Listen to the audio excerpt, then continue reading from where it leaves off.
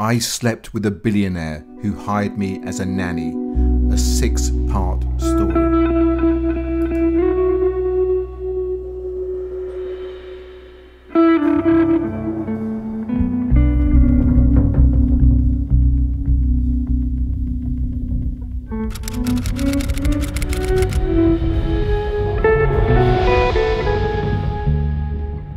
Chapter 2. Charmed by the Devilishly Handsome.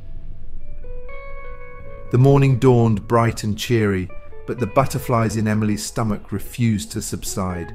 She had met Alex, sweet and charming as a spring lamb, but the enigmatic William Davenport remained elusive. Yet his absence didn't stop his presence from permeating the mansion. Each luxurious artifact, each portrait adorning the walls, each whispered instruction from Mrs. Haversham, they all bore a silent testimony to the man's formidable character. Embracing her role as the nanny, Emily spent her morning with Alex, reading him stories and playing games.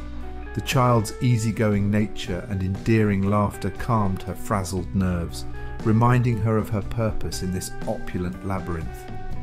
Yet the anticipation of her imminent meeting with William Davenport lingered at the back of her mind. It wasn't until evening that Emily finally met the man who had been a constant, unsettling presence in her thoughts. William Davenport was everything society gossip and the tabloids portrayed him to be, and yet he was so much more.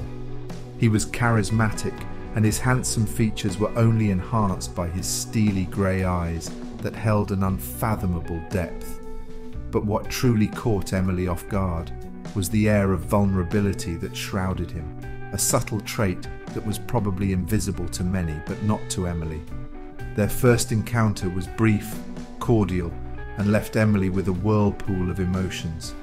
His voice was a warm rumble that echoed in the grand hallway, stirring something within her. His appreciative glance when he thanked her for taking care of Alex was surprisingly tender, contrasting with the confident billionaire image he otherwise projected. As Emily retired to her suite that night, her mind buzzed with the day's happenings. Meeting William Davenport had been an experience in itself. He was a puzzle, a captivating conundrum that Emily felt inexplicably drawn towards. Days turned into weeks, and Emily found herself sinking into a comfortable rhythm in the Davenport mansion. Her bond with Alex strengthened each day, and her encounters with William, although sporadic, were always laced with a thrilling undercurrent. His quick smiles, thoughtful remarks, and even his occasional aloofness held a magnetic pull.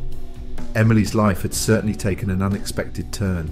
This new world was strange, lavish, intimidating, and yet deeply captivating.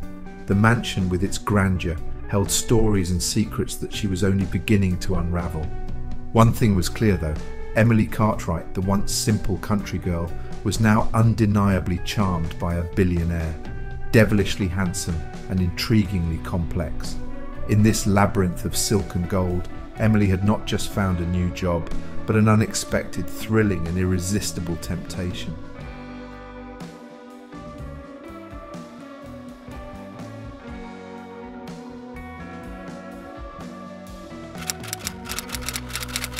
I Slept with a Billionaire Who Hired Me as a Nanny is comprised of 6 chapters.